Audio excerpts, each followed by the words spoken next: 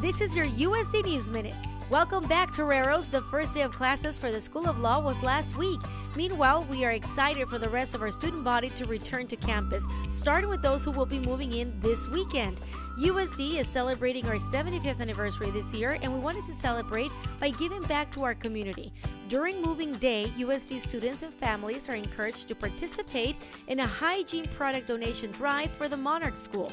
Each Learning Living community will have the opportunity to donate unopened, full-size hygiene products at designated locations on campus. The LLC that donates the most products will win a special edition Padres and USD belt bag.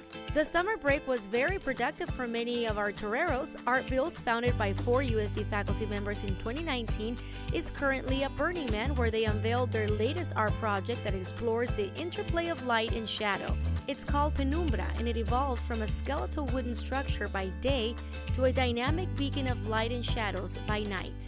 As always, thank you for watching. We'll see you next week.